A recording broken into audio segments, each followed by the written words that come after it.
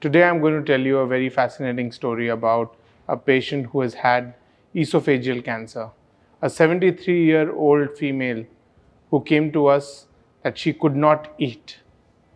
She is underweight, she had some cardiac issues, some lung functions were also not good, and that was the main challenge in treating her.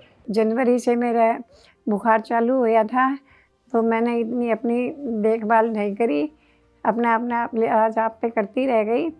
और फिर बाद में मार्च में मैंने अपने doctor से दिखाया। The discussion happened in great depth and we came out with a plan wherein we would give chemotherapy and radiation therapy and try to reduce the tumor size as much as possible.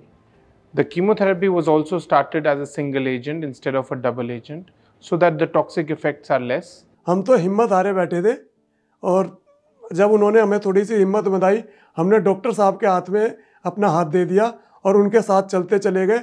She finally underwent surgery wherein we did a 3-hole surgery through the chest.